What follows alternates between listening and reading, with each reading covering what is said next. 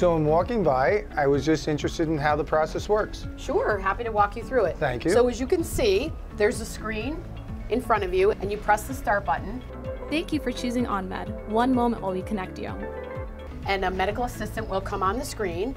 All right, so welcome in. My name is Evelyn. I'm the CNA, the first person to greet the patient upon entering the station. She will take your information, your demographic information. She'll ask you to scan your license and your insurance card. And then she will take your diagnostic. And you can have a seat if you'd like. So as you can see in here, you can put your arm through that machine and it'll take your blood pressure and it'll take your pulse. All of that will come up right on the screen. It'll show you what your heart rate is, what your weight is, what your oxygen levels are. He or she will then provide that to the provider, and the provider will then come on the screen. Hello, how are you? Good, how are you? And then conduct a full visit. Gotcha. So everything goes over to the provider. Nothing, Everything goes no over to the printout to me as being Nope. the Everything patient goes over here. to the provider.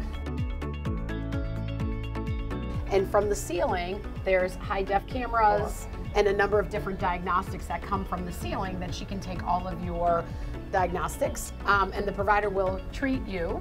So I typically have you place the camera 2 inches in front of your mouth and then stick out your tongue and say, ah.